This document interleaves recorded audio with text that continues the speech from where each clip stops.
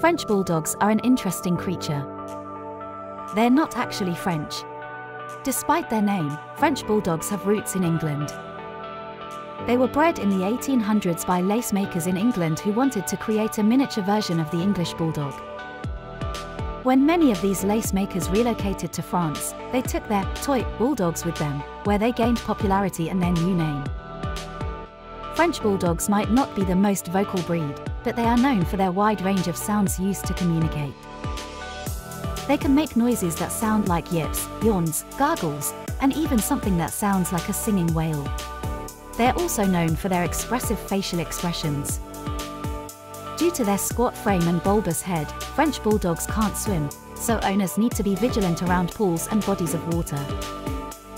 Many owners opt to get special life jackets for their French Bulldogs to keep them safe around water. Did you know?